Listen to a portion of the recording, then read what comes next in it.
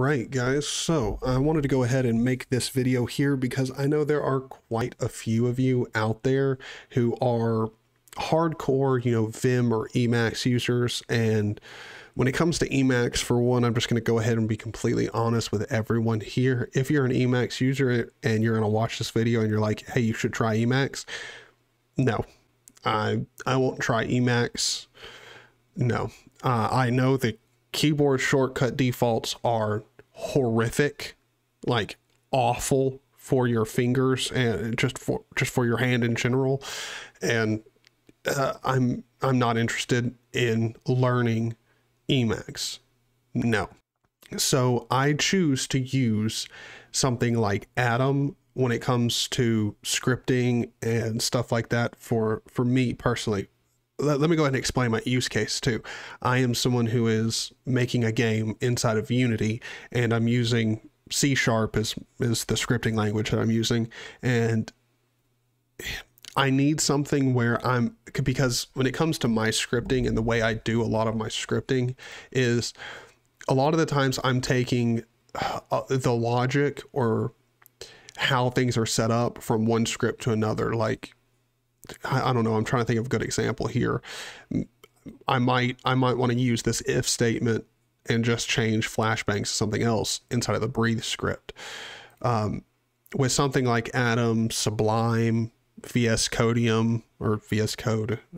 By the way, if you don't know what VS Codium is, you should. VS Codium is literally VS Code just with all of the Microsoft telemetry just removed on out of there. So it's really great. But I'm tired of, like, it's not really that I'm tired, it's just I'm done with using VS Code and VS Code like applications. I would like to just distance myself even further from anything that Microsoft makes. Now, with that being said, I chose to use Atom here. I know some people have problems with it because it's an Electron-based app. I could give two shits less. It runs fine. It's snappy.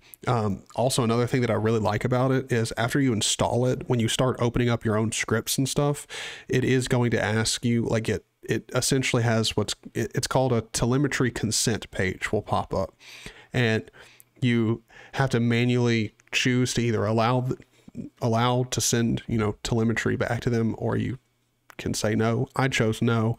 I do really like that's not just there, it's up front. It's like, hey, we could benefit from telemetry from you if you're okay with sending it to us. I really like that. That's fantastic.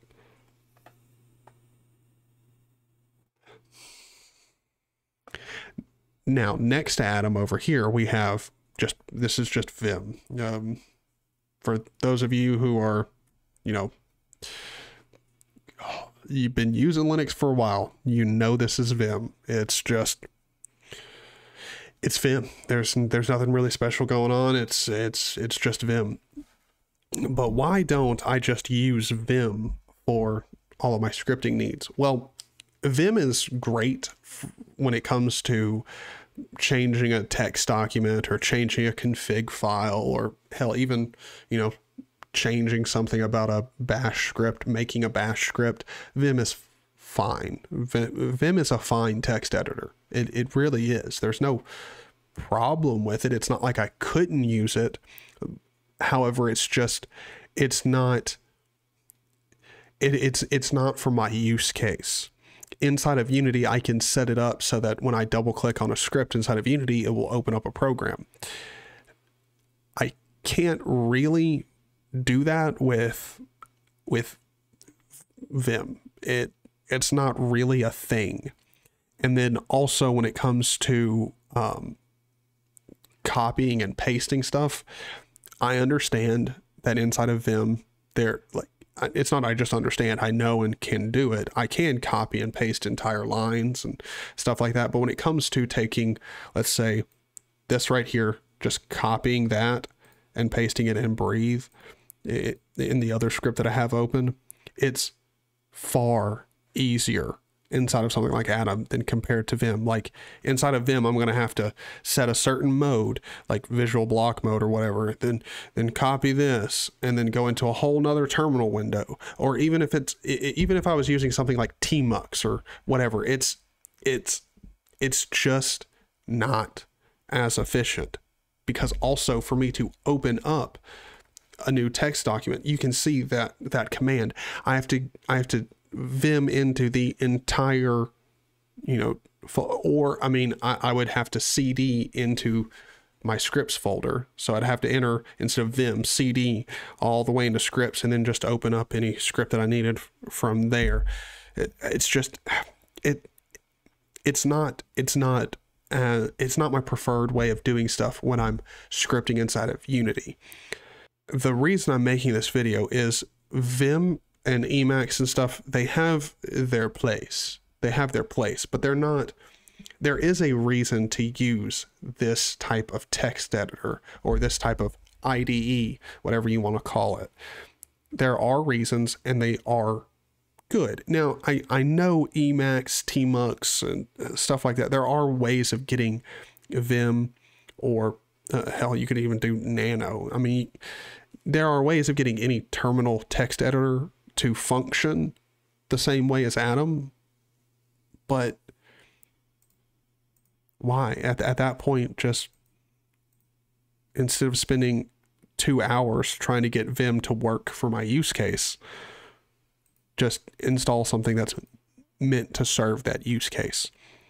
And if any of you are, heavy into scripting, or you want to make a game, something like that, for me, I think Atom is one of the best scripting text editors I've found. It's really nice. This is how it looks out of the box. It just looks amazing. It looks great. It makes sense. Just everything about it is, I literally installed it. I didn't have to install any plugins or anything like that. For me, I don't need a ton of help when it comes to scripting. I want something that is like this, that's colorized, makes it easy to look at, easy to understand. And that's all about it. And then as long as I can have multiple scripts open at the same time, easily bounce through them, visually copy and paste like this, I do like.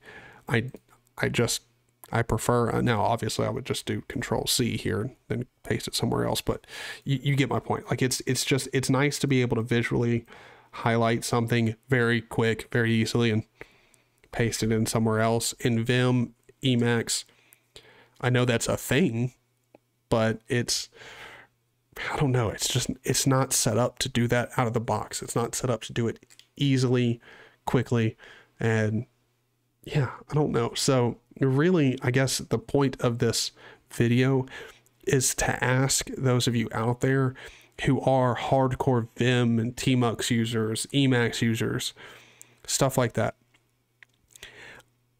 For those of you out there who are those people, please tell me why it would be worth it for me to spend any time setting up Vim or Tmux or Emacs to do what Atom does out of the box in seconds. Is there a reason to get, what I'm doing here done in the terminal? Because I don't see the benefit. I don't. I'm one of those people that I appreciate programs and software that are made to serve different functions. Vim is an all-around good text editor for your terminal. It can do, honestly, for most text editing needs, Vim is plenty. There are certain use cases where it makes sense to use something else. And that's really what I'm talking about here when it comes to Atom. It's a different use case. It's meant for where you are jumping between lots of scripts. You're managing a whole bunch of different stuff at once. I think it makes sense. Vim is not made for that. Vim is made to edit a document and edit it. I wouldn't say well is the way that it's designed. It's meant to edit the text document in a unique way, but a very fast way. Like as long as you go through the Vim tutor, you can edit a text document inside of your terminal very quickly. But also I will go ahead and say all with the keyboard. You don't need a mouse. But when it comes to me scripting inside of Unity, doing some C# scripting, I do like to be able to visually copy a block or, a block of text, just there are certain reasons why I want something like Atom. And really, I guess the only question is do you see a reason to ever use something like Atom? Or are you someone who just uses Vim and Tmux and Emacs for everything? Let me know and explain why.